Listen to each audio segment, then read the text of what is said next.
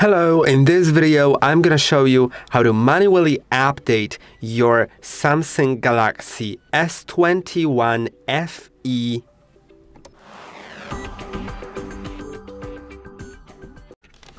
We'll be manually updating the system with a computer without losing the data, which is great. And that process will be quite complex, and make sure you follow it exactly, because if you don't, then you will lose the data. So follow it as exactly as you can. And it's used in different scenarios. If something's not working on your system, if you can't update normally automatically through the settings because something's not working, then you can follow this video. So let's begin. Let's go to the settings and check a few things. At first, we'll need to go to the About Phone and make sure that we know our model name. Of course, your model name may be a little bit different because you may have a different version than me, but make sure you know it. In my case, it's SAMSUNG so I will be downloading that. But if you have a different model, then you should also search for your model, not for mine. Now, software information, and there is going to be the kernel version and the baseband version. And it's important that at first you have the model, of course, G990B2, then XX, then a letter like S or U, it doesn't matter, and after that letter is B, or any other letter or number. So we need to pay attention to the second letter after XX. It's B in my case, which means this is my software revision. I cannot downgrade my software, but I can upgrade it to a newer one. So if I have B, I could get C, D, E, and so on. If you have because the revisions go from 1 up to 9, and then after that, A, B, C in alphabetical order. So this is the 11th revisions because it's 9, then A, which is 10th, and B, which is 11th. And you can upgrade to C, D, E, F, and so on if you also have B, like in my case. So this is important to know your revision. And also what is important is to check service provider software version. You can see in my case it's TPL. So since it is TPL, I will be downloading TPL, so nothing changes in the system, to make sure that our system will be fully working. Now let's go to our computer and let's go to a browser. And first search for our model's firmware. So it's gonna be G990B2 firmware. And you can see I'm going to this website. You can go to any website. I'm just going to this one because I'm using it the most, and it has the fastest download speeds. Now let's search for CSC, which in my case is TPL, so I will be getting TPL.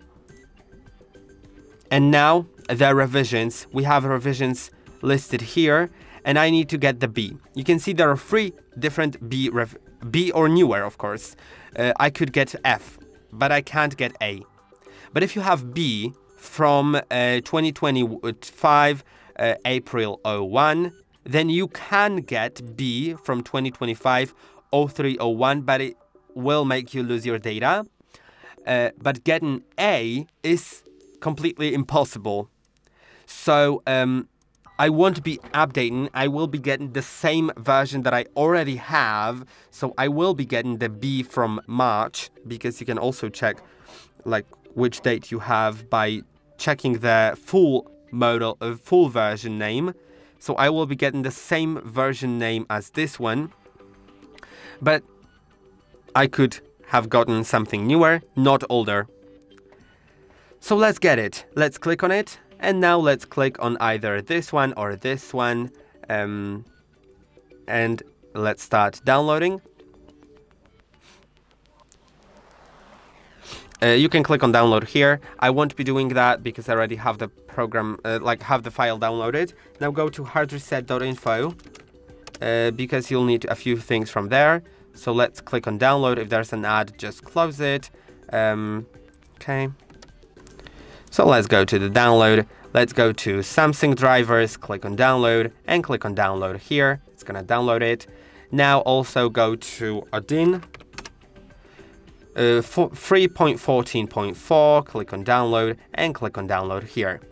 Now we'll have all the files downloaded. Once you have all the files downloaded, I'll actually delete that. Hold on a second. I'll just make sure everything is fine. Now let's right click on all the files here to make sure that let's right click and extract it. Although remember that not all of these files you'll be able to extract. So if you aren't able to extract it by clicking extract all, then download a program win-rar.com. If you don't have it, download it for free. You can use it for free.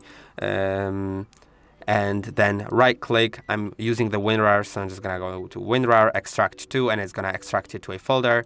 Let's go with all the files. Let's do the same. Extract to. Okay, and now the last one is being extracted currently. Go to Samsung USB drivers, double click here and install it. Go through all the installation steps. Once it's installed, remember to restart your computer. It is super important. If you don't restart it, it won't work. Then go to Odin, go to that, go to the exe file, click on OK, and now we are in Odin.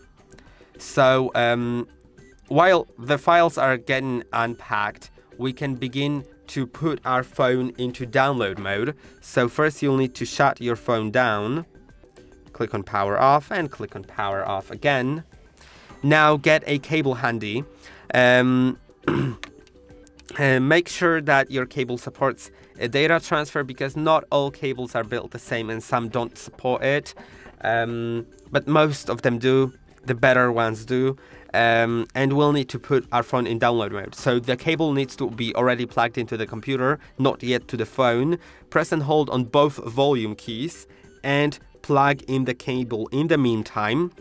Hold for a moment. If nothing shows up on the screen, start holding the power button as well until you can see something on the screen. Now we have this warning. Just click on volume up shortly and you are in the download mode.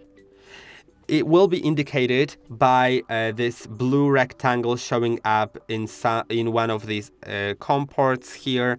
So I have it here, which means my phone is connected. My file is already extracted, so I can go to BL, go to downloads, go to the folder, and now I can select the BL file. Let's click on open. AP file, and let's select the AP file and click on open. This file is gonna load for a little bit longer. Okay, as you can see, it is loaded. Let's load the file that begins with CP, and now there's gonna be a very important part. In CSC, load the file that begins with home CSC, because if you load the CSC standard file, then it's gonna erase your data. So select the home CSC version, click on open. Wait for a moment, it is going to load. And now, once we have everything loaded, click on start and it should go through. You shouldn't have an error. If you have an error, then it's either due to your cable being not right or your computer. You maybe haven't restarted your computer after installing the drivers. That may be the problem. Or another thing is if you got the wrong revision.